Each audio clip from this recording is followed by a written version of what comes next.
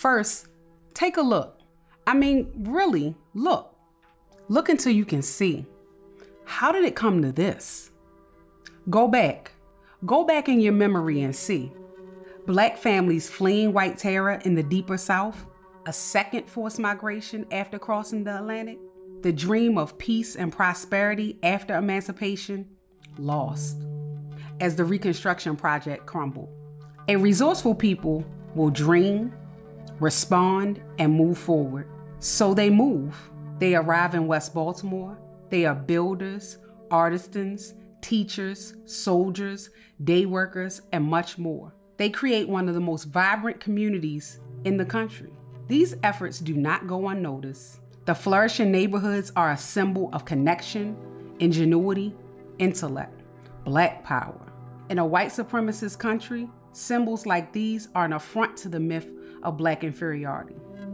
So the neighborhoods are marked for destruction.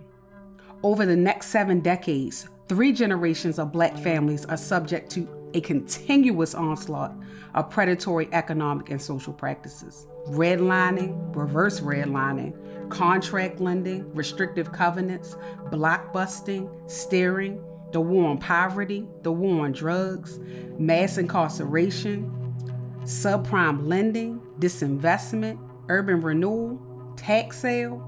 The neighborhoods bend, buckle, and nearly break.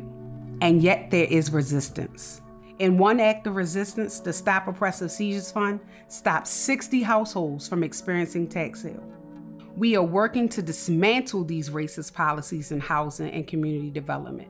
Together, we are disrupting and dismantling predatory systems that erode property rights, ownership, and sovereignty within Black, Indigenous, and all communities of color.